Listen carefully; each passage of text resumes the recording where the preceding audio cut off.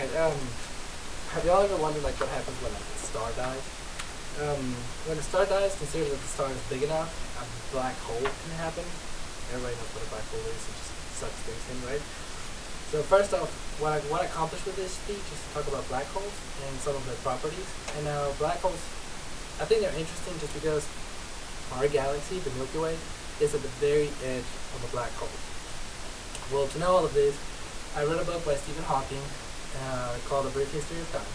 I also researched in NASA, and I also read online articles about this topic, right?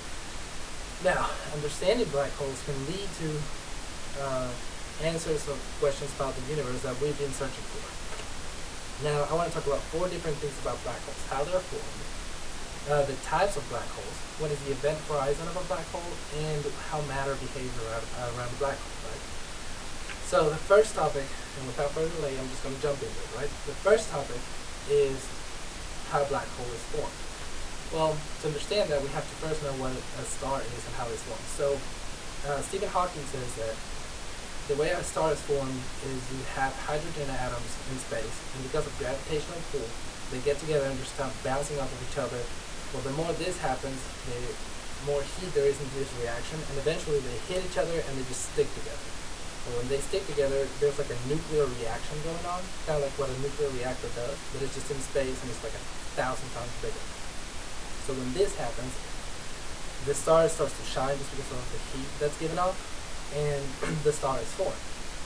Well, how a black hole works, which is a website, says that eventually the hydrogen is going to just die off after millions and millions of years. It's going to run out, and the star is going to start to decay, fall upon each other, and cause a supernova.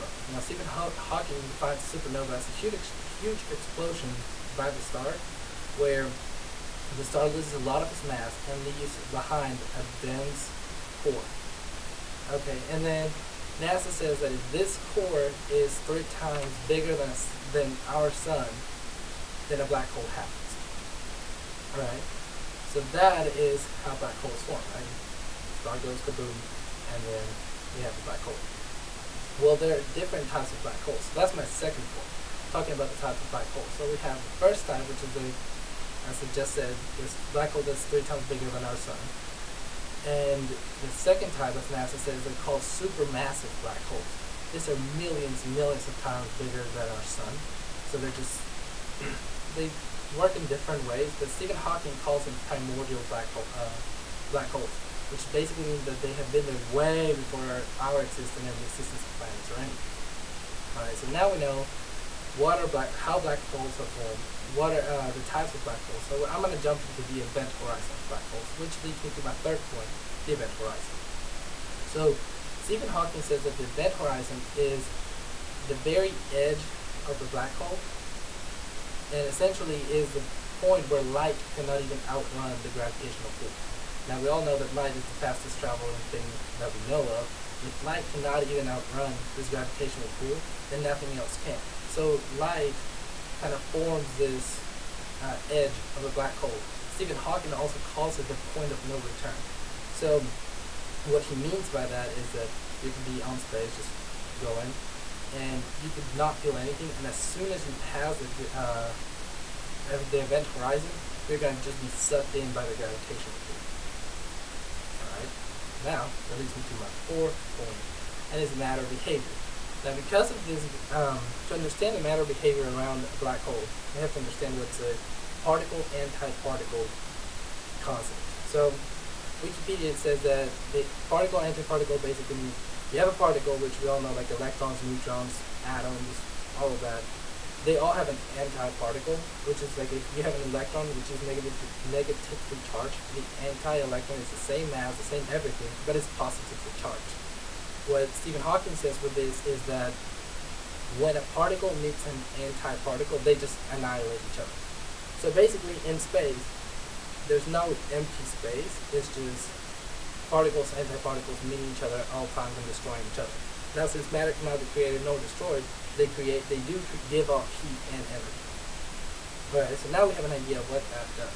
Now, how that relates back to the black hole, because when you have the event horizon, sometimes matter falls into the matter crosses the event horizon, falls into the black hole.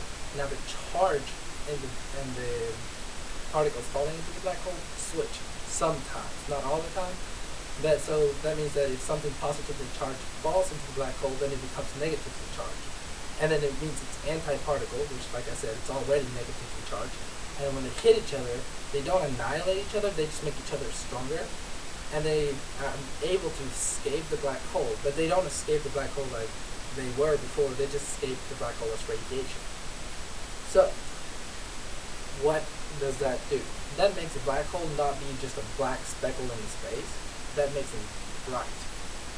So that is something that was completely different than what we all thought before, because we thought that black holes were just black spots and they were going to be really hard to see in space. Well, because of that matter behavior, they're actually very, very bright. In fact, Gose, in one of his articles, says that NASA had found 2 black holes that were brighter than many of the stars around them, and they even had the gamma radiation by one of the primordial black holes. So what all this does, according to how black hole works, is that it gives a black hole mass, of course, because of the core in the middle.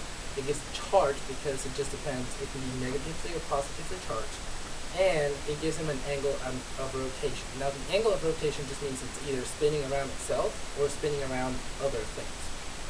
More than likely another black hole. So, now that we know all those things, it's interesting to put it together and just realize that our galaxy is at the very edge of the black hole. So how does that affect us? How doesn't affect us, you know?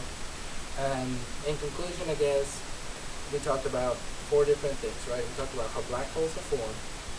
We talked about the types of black holes. We talked about the event horizon. And we talked about the gamma radiation that is given off by black holes, making them be actually brighter and not darker than we thought. Thank you very much. Let's turn it up. Good.